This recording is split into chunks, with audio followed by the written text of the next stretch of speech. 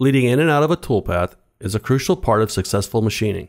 When done incorrectly, the surface finish can be affected, or worse, tool breakage can occur.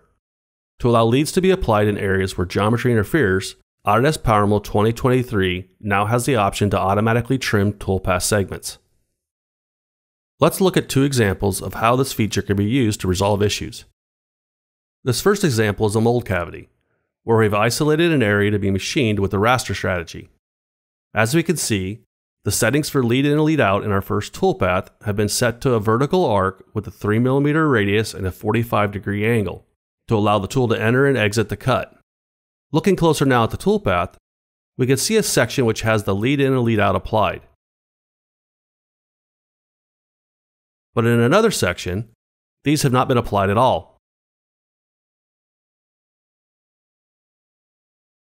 By attaching the tool to the toolpath segment, notice at the end of the segment the tool is close to geometry, which in this case is a vertical wall, which does not allow enough room to apply the selected leads without gouging.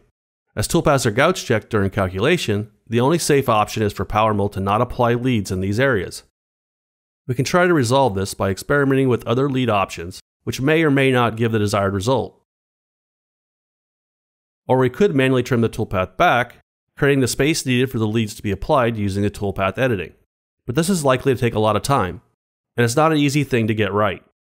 Thankfully, with this latest release of PowerMill, the trimming of the toolpath can now be automated using the new Trim Segments option.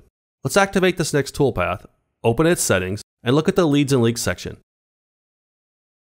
Noticing that the Trim Segments option is checked on. Closing the form and reviewing the same area as before, we can now see the toolpath has automatically been trimmed to allow the space needed to safely apply the leads. The area that has been left unmachined due to the automatic trimming can be addressed using an additional toolpath such as corner finishing. In this second example, we are machining a fillet on the inside of a part where two holes intersect using a spherical tip cutter. Notice the first toolpath has a safety status icon that is red.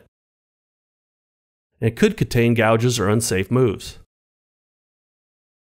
As we did before, let's look at the leads and links in the settings, and we can see that a horizontal arc with a 3mm radius and a 45-degree angle has been set. Closing the form and reviewing the toolpath, we can see that these leads have not been applied. By attaching the tool, we can see as before there's not enough room for the leads. Additionally, if we simulate, you can see the tool retracts at the end of the segment, which happens to be through the part, making it unsafe.